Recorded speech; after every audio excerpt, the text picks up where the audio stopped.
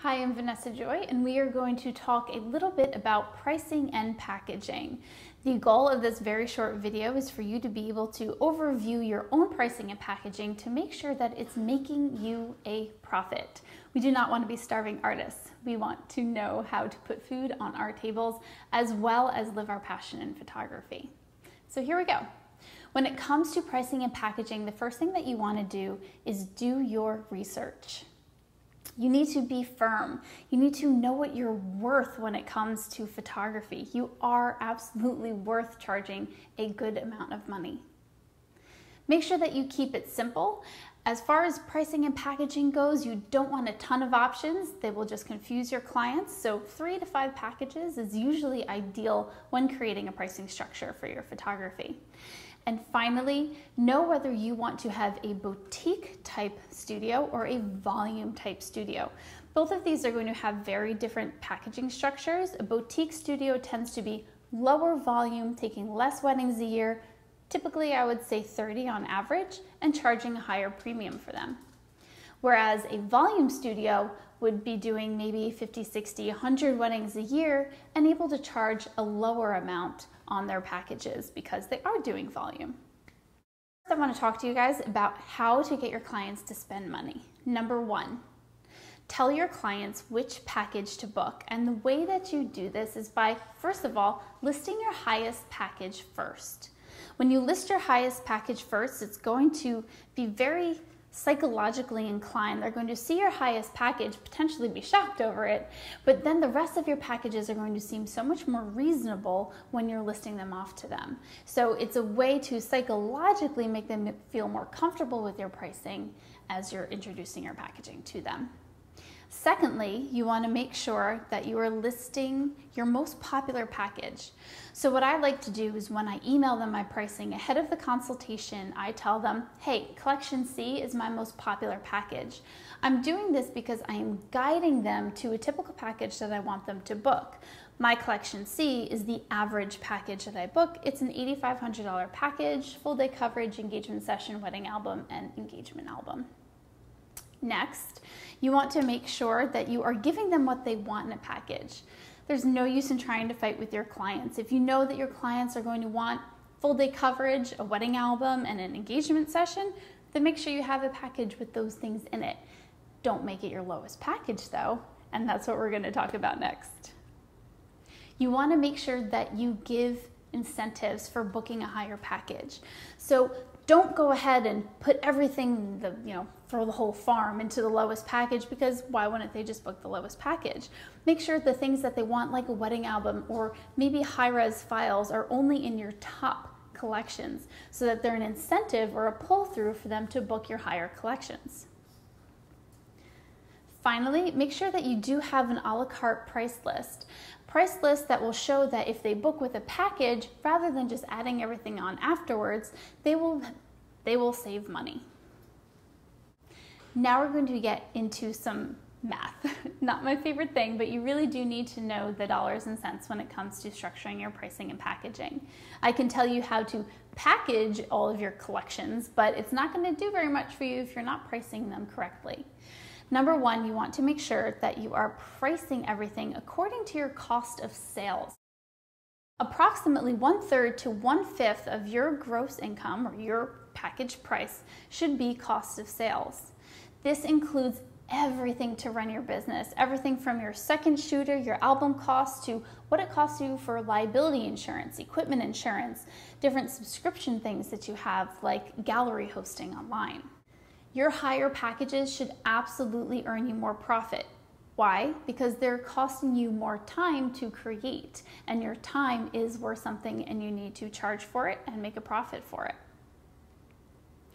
Figure how much you want to be paid per hour, including all the time spent with the bride on production as well as the wedding day. So roughly, this is about 40 hours, 40 to 50 hours per bride. Everything from that initial email when she contacts you to the last contact that you have with her, maybe giving her her wedding album.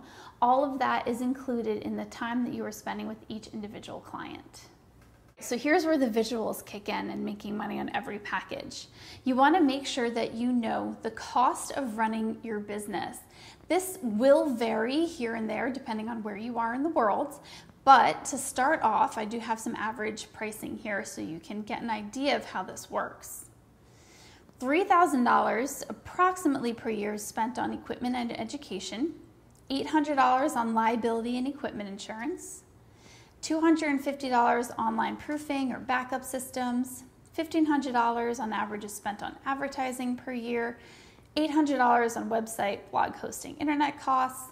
You also have additional or optional expenses. Maybe you have a studio space that costs you roughly $7,800 per year, as well as gas. You can actually go to fueleconomy.gov/trip and probably about $900 per year.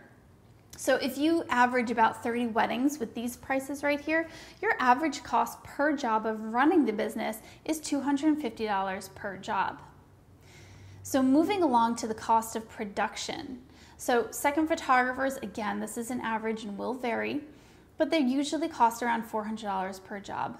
Your post-production costs, this is your editing or anything else that you're doing to the photos, about $200 per job. Album design, $200 per job. Printing the actual album, $450. A DVD or flash drive that you're handing off to your client with the files on it, $20. And all of this equals about $1,300 per job. So if you're looking at the cost of running the business, $250 per job, cost of production, $1,300 per job, those are your totals. So just to shoot a wedding, it is actually costing you about $1,500. Let's just say you want to make $50 an hour.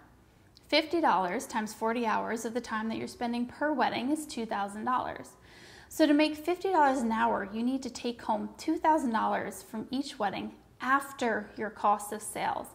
And don't forget that income tax is roughly 20 to 30%. So $2,000 per wedding is really about $1,400 per wedding after taxes, or $35 an hour. So we know to make $50 an hour, let's just say $2,000 profit per job. So we have our cost of sales. We know $2,000 profit per job. Let's just say that we want to work 30 weddings a year. So let's add that cost and profit to our base package there, and we have $3,500 package. We create a gross income equation, $3,500 times 30, $106,000. Now right here, this is where it's kind of fun. A lot of people will look at $106,000 coming in checks and think, yes, I'm rich. Nope, you're not. Because most of this money, you are simply a steward of. It's not actually your money. If we figure out what your net income actually is, taking away your cost of sales, it's only $60,000. It's actually only $42,000 after taxes. So you need to be charging $3,500 for an average wedding package in order to make $60,000 per year.